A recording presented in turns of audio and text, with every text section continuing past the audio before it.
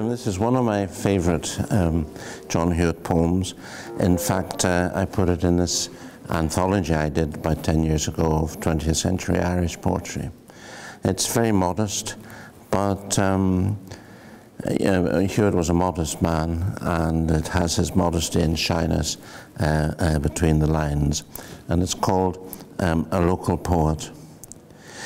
He followed their lilting stanzas through 1,000 columns or more, and scratched for the splintered couplets in the cracks on the cottage floor, for his rhyming weavers fell silent when they flocked through the factory door. He'd imagined a highway of heroes and stepped aside on the grass to let Cuchullin's chariot through and the starry ploughmen pass. But he met the travelling gunman instead of the gallows glass. And so, with luck for a decade, down the widowed years ahead, the pension which crippled his courage will keep him in daily bread, while he mourns for his mannerly verses that had left so much unsaid.